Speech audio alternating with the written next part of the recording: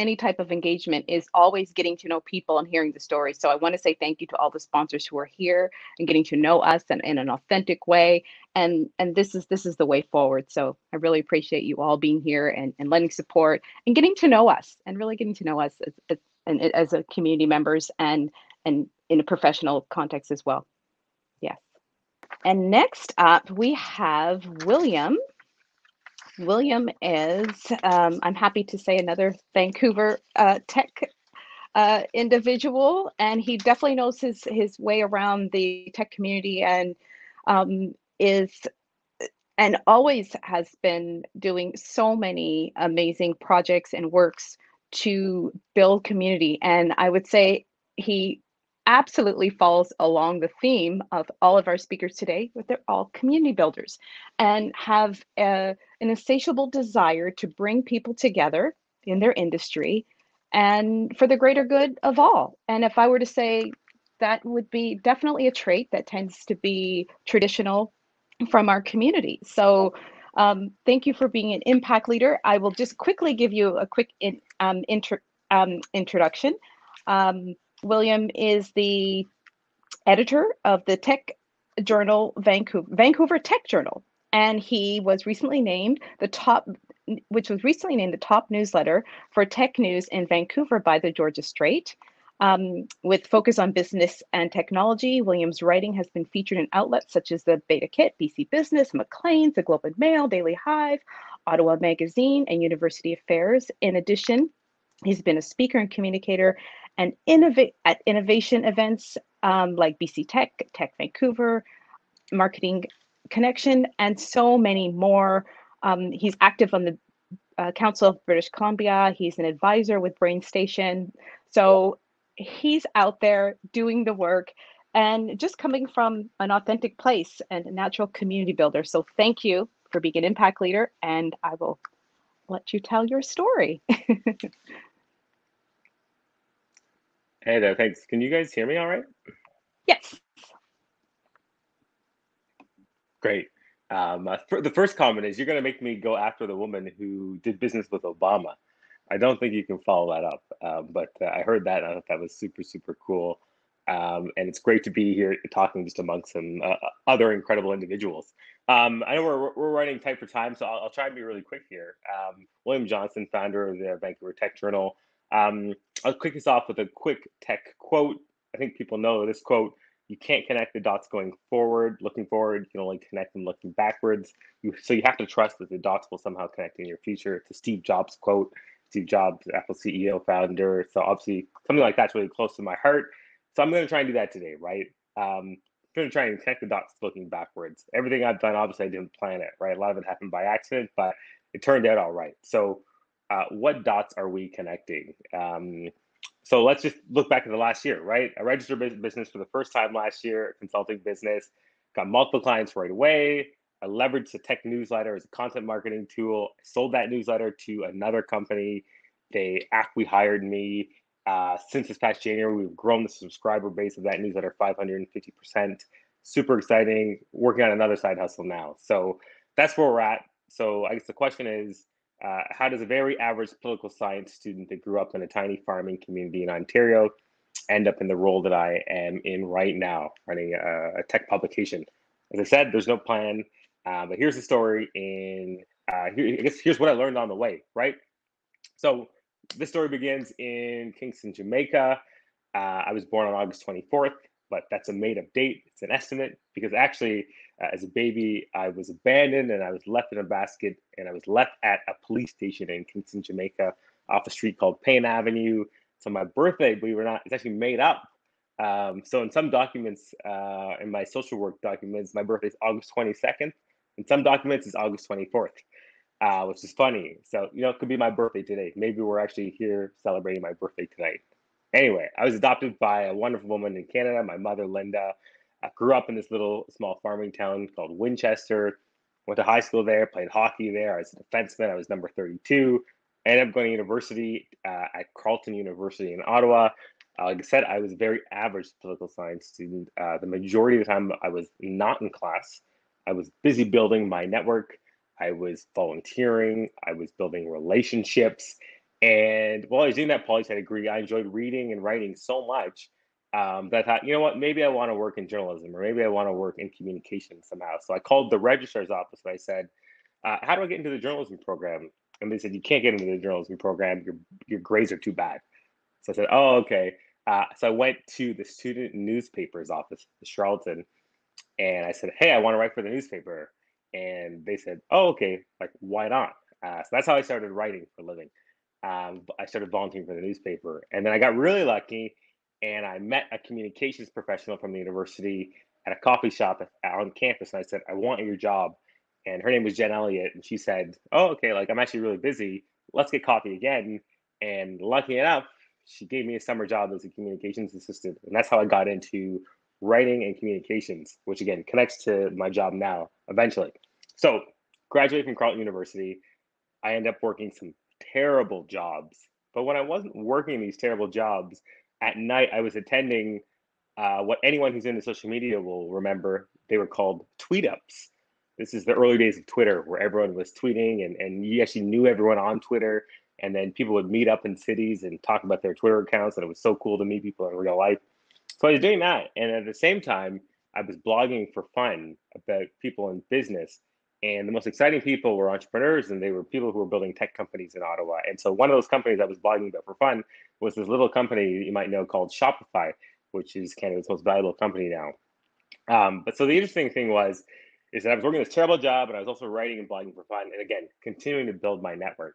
Um, and so I was working this terrible job. I got an email one day randomly from the university saying, "Oh, hey, Will, like I know who you are. Do you want to come take this job? No interview. It's 50K. This is over a decade ago, and I was like 21, and we just want to give you this job." And I thought that was pretty ridiculous. But it was someone who I built a network with, someone who I had a really good relationship with, and good connections. And again, this was someone I met when I wasn't in class, but I was networking and building relationships. And this was one of the first times where I just really realized the power of relationships and how important they are, even when you aren't looking for them or even when you don't need them. It's good to have those relationships in the bank. Fast forward, let's say 5, 10 years, I moved to Vancouver without a job. But the interesting thing is when I moved here, I messaged a woman. Her name was Cheryl Draper. She worked at a cool company called Invoke, which for anyone who knows Invoke, they're the company that produced Hootsuite. Anyway, I met Cheryl at these tweet up events back in Ottawa. Cheryl connected me to another woman who connected me to another woman, and then they hired me for a job with the BC government, right? And again, this is one of those times where a relationship I had developed in the past that, again, I wasn't really leveraging for anything, helped to give me a really great opportunity here in Vancouver, right? So how did I actually become I guess, a legit tech writer, media entrepreneur person? To be honest, it's not a fancy story, and I think this is probably good for everyone here. That it's nothing special. I sent a tweet at the West Coast editor for BetaKit, which is a national tech news site, and I said, "Hey, let's get coffee. I want to do some tech writing." And he said, "Yeah, I really just appreciated that you just sent me a really direct message and said, hey, I want to do this. We actually do need some writers." So at the same time that I was interviewing to get a job at BCIC, that Cheryl connected me with, I was doing freelance writing for BetaKit, the national tech publication, right? So I ended up writing, and then I got the job at BCIC. I stopped doing the writing for a bit, and I worked at Innovate BC, which is the new brand of BCIC. And I was a junior employee, but networked like crazy. And while I was working there and networking, I started this thing called the Vancouver Tech Journal, which is what I oversee today. I started writing it for fun. It just went out to 4 people initially. It grew to about 1,000 people over a couple of years. But while I was writing and growing it, other publications started to say, hey, we like what we're doing. We need more tech coverage. Why don't you come do some writing for us? Publications like BC Business and publications like Daily Hive. I started to develop relationships with those editors. So I'm going really, really fast just to get to present day.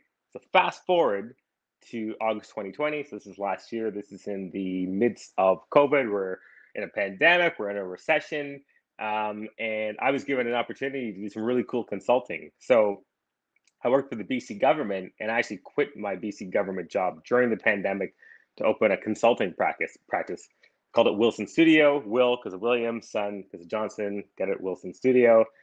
So I initially did some work with a thought leadership firm consulting, and then I actually texted 4 people I knew from the tech sector. Said, "Hey, I just started my own business. actually, fully registered it. Like I'm gonna really go for it. If you have any work at all, I really appreciate it. If you just let me know. I need some hours. And then get this, every single one of them basically said, "How fast can you start? Like, can you start next Monday? We've got this many hours. We need this work done immediately." And so, I mean, I guess you can guess who these people were. They were all people I met networking these previous years before. Or they're people who read my newsletter that I happen to write for fun. That was pretty remarkable. Um, but the more remarkable thing was, if you fast forward just 4 months after that, um, I found myself on the other end of a Zoom call with an editor that I did some freelance writing work for. And he's saying to me, tell me how much money you want for us to buy your newsletter from you and to hire you to continue building it. And that was like the craziest thing ever. Um, and so fast forward 2 more weeks after that, I've shut down my consulting practice for the most part, and I've joined another company called Overstory Media Group that is investing in me. They bought the newsletter brand from me. They've actually hired me, and they're paying me to continue to build it and giving me the support to bring on new partners and other companies. And between January and now, we've grown that subscriber base, like I said earlier, over 550%, which is extraordinary. And we're bringing on partners and making it a sustainable business. So that really, really exciting journey, just again, from little small farming town to where I am today. And again, I went through really, really fast. Again, remember, the point of this was for me to connect some dots moving backwards. What happened? How did that happen? What have I learned? Are there any takeaways? First thing, relationships. I think those are probably the second most important thing in your life. Relationships are so critical. You got to build them. You got to invest in them. It's like passive power. It's like fuel for your ambition. And I think nearly all of my opportunities have come from relationships. Second one, writing. I think writing is probably the most important skill in business and life. It helps create your network. It helps clarify thinking and ideas. For me, it's like investing in stocks. It's content. It sort of works while you sleep, right? So I can write something once and 1,000 people can read it this week, tomorrow, or the rest of the week. And it's helping me grow my network exponentially. And then the third thing, action. Research. People do a lot of research and they plan and they plan and they plan. Something I like to say is research is a euphemism for procrastination, or research is Latin for inaction, right? You just need to do stuff, right? You just need to see what you can get away with, right? Action is learning. There's a really interesting concept in a book called The Lean Startup, where it's basically you need to build a product to the point where you can actually learn something from your customers, right? Then recalibrate and do more. And so for me, I've sort of found that, right? I just do as much as I can do to the point where I'm getting feedback from my audience or from my customers, right? So writing cold emails, launching blogs, websites, asking people directly to work with me. So again, the three things: relationships, writing, and taking action. And so those are my three takeaways just from my journey. And again, I try to do it as fast as possible. Thank you. That was amazing, William. Oh my goodness, I'm so inspired. I'm so inspired. First off, I 100% understand about the importance of networking. It's one of the values that I live by and has been one of the strengths for myself as well. And when you said writing is like investing in the stock market, okay, that's next level. I really like that quote there. Um, Question for you. You know, so many people say, I want to do what I'm passionate about. You've done it. You know, I want to build a business that I'm passionate about. You've done it Yeah. in an authentic, organic way. And we don't hear those stories that often, you know? And I have to say, one, congratulations. Um, and two, I think the day that we're in, especially being in the digital ecosystem and tech, you know, people often sleep on the importance of writing, and we spend we're so much focus on, you know, online advertising and Google ads, but you are a classic case of how you've been able to navigate the world, have an exit, okay, an unintentional exit, should I say, um, through writing. Mm-hmm. Fantastic. So I'll just get you to share a little insights on how you were able to stick with your passion, you know, of writing, and didn't get kind of in that sense of it's going to pay right now, and you know, that conundrum of, do I leave my passion alone? Do I go for my job? How did you balance it out and make it work? Because you did it. You did it. What we'd all love to say. We've got it. The exit speaks for itself. Well, I mean, like, there's not honestly, the answer is not good, right? The answer is that it was my passion, and I was just going to keep doing it, right? And Right. I think the fact that writing was my passion, and then you combine that with the fact that I was actually shipping things, I was sending stuff out, I was sharing my work, plus the fact Hmm. that I had developed these relationships. So all Yes. those three things combined, I think, is what made Yes. it work for me. Again, the person who Hmm. approached me, who said, "Hey, we want to buy your newsletter and like keep you to do it," that Hmm. person was an editor a few years ago, but that person is now a CEO with significant financial resources. So like I didn't know Hmm. that was going to happen, but That's right. I got to leverage that relationship that I had developed in the past. So it's a Hmm. combination of those three things. Yes. And I really appreciate your vulnerability of letting people know you, you know, and because when people know you as a person, that's how you can bridge those gaps of perception.